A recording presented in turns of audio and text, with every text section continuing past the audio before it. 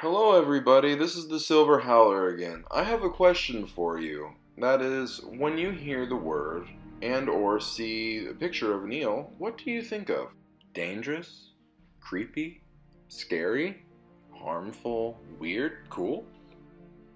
Now, what do you think of when you hear and see a picture of an electric eel?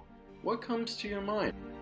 As I have said in my last video, many animals are misunderstood in many different ways, whether it be from things that have happened in the past, or whether it be folklore. We need as a whole to find the truth for ourselves, and not to believe what everybody else says, but to question everything with boldness, and we will find the truth. Now, the electric eel is not a creature that I would play around with. Everything having to do with this actual fish describes their amazing control and talent with electricity. Even their name in Latin has to do with voltage, Electrophorus electricus. This is one animal I would stay a respective distance away from, especially in the wilderness, unless you intend on going fishing for one of these, like Jeremy Wade. Electric eels can produce up to 500 volts of electricity and sometimes maybe even more. They can be compared like unto a battery, and depending on where they shock determines on how much harm will be done to you. They have the ability to send electric waves for spatial awareness and for food. They are very similar to bats in the way bats use echolocation, only the eels do it with electricity. The cells that create and generate electricity are very similar to the muscle cells in the sense that they can produce electric signals.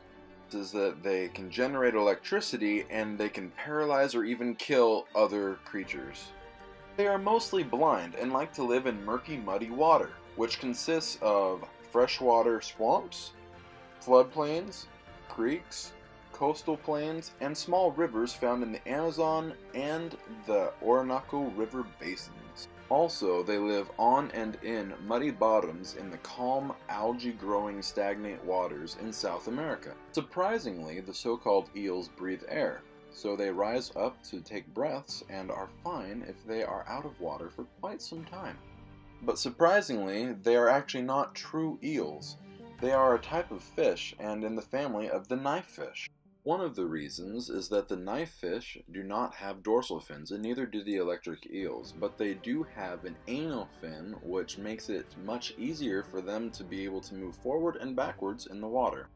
Also, did you know that electric eels only use 1/5 of their body to store their organs, and the rest of the creature's body is to hold and control the organs that release the volts of electricity?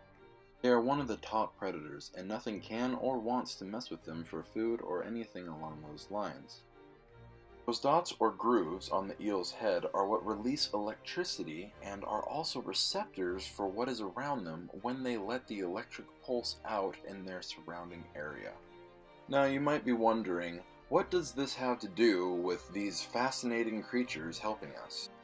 Well, not only do they keep the population of shrimp and other invertebrates and crustaceans down, such as bugs that fall into the water, along with shellfish and anywhere from amphibians to other fish, but they can generate and become a source of our electricity.